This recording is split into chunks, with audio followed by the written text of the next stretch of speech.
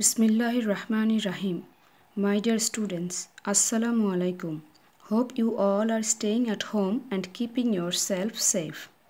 However, during this pandemic, you shouldn't waste a single moment idly. You can utilize your every moment by doing different creative activities so that you won't feel bored.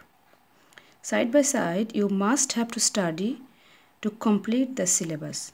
Keep yourself updated, watch our video classes in all subjects online, and prepare yourself to sit for the exam. If you face any difficulty, feel free to contact me. Let's start our today's session.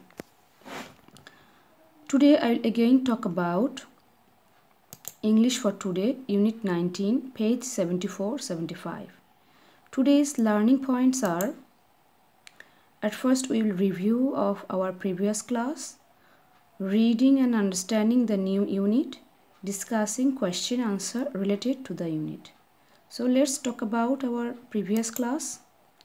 Do you remember what was our previous class and what was my focusing point? Yes, it is ordinal number. So look at ordinal numbers. Try to recall your memory. First, second, third, 10th, 5th, like that. So now I am giving you a task below that you will write in your HW copy. So look at the table. At first I am reading the instruction. Here is a schedule of your weekdays activities. Write 5 sentences by using the names of the days when you do these activities. Friday is the last day of the week. First one is done for you. Look at the example here. First one is done for you. So in one row it is days of the week, and that this given as ordinal pattern, and the activities are here given.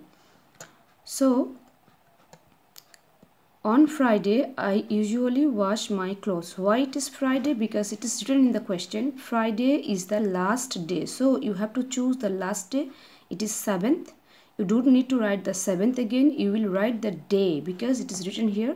Write the days when you do the activities. So here the ordinal way it is written, and you will write the days. So I hope you understand that. So let's start our new lesson. New lesson is Unit 19, page 74-75. Look at, this is an article published in the Sunshine magazine.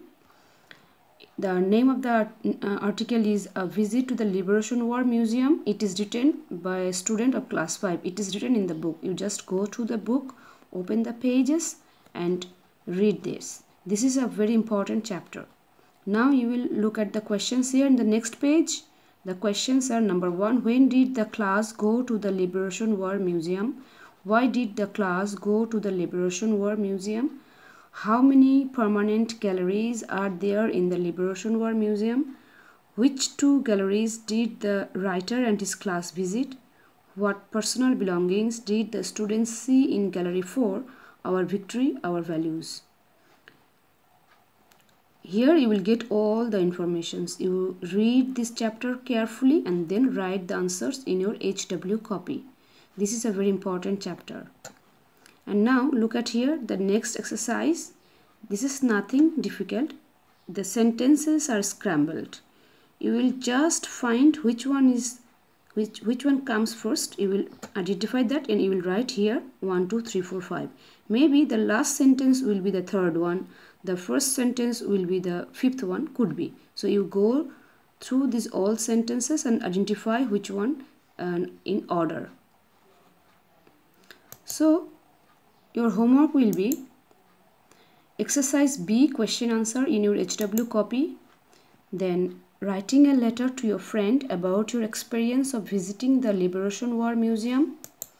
And then the task I gave before starting the new class, the writing 5 sentences using the table and ordinal numbers. Thank you for watching the video. Allah Hafiz. Wait for our next class. Hope for the best. Assalamu alaikum.